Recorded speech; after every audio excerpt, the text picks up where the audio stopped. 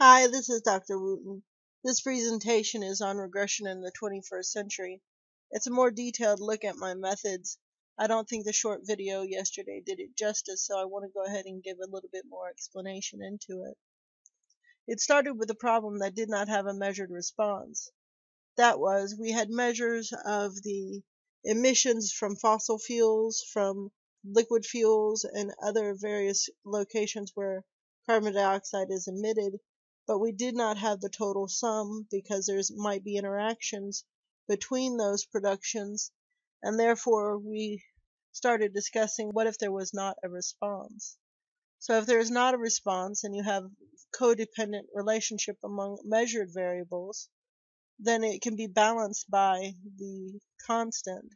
That is, if we have measured variables and we have an unknown response variable, then what we can assume is that this constant is normally distributed with a known mean and standard deviation, a common assumption among variables.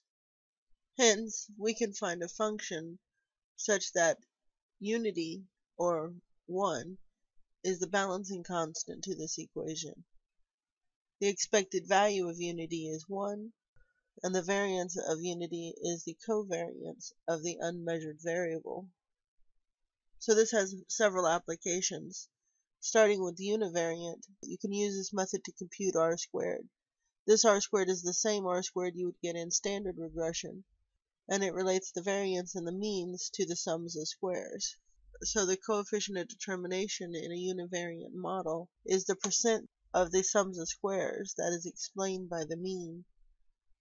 Therefore, as r gets closer to 1, the variable becomes more constant, and as r gets close to 0, the variable becomes more variant. If you consider normal distributions and the coefficient of variation, the larger the coefficient of variation, the less constant the variable is. That is, the bigger the standard deviation compared to the mean, the more the data is considered to vary.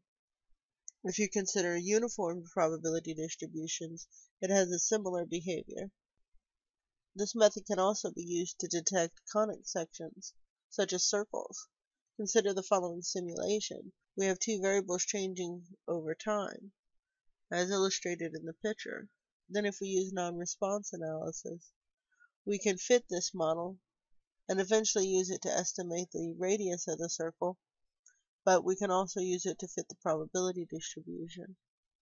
Consider hurricane data that we discussed in our last video. If we know that the relationship between wind speed and pressure has an interactive component, we can set it equal to unity, the unmeasured variable, fitting the model using the expected value of unity. In addition to describing the relationship between wind speed and pressure with an interactive element, we can also then use this fitted model to discuss the probability distribution, creating conditional marginal probabilities and an overall bivariant probability distribution. There's a lot of various points to my method that I could discuss. In fact, I'm working on a book describing my methods and how they relate to standard regression. Given here is a list of references of the papers I've written that use non-response analysis or implicit regression in some form. If you have any questions you'd like me to address regarding my method, please contact me. Thank you for watching.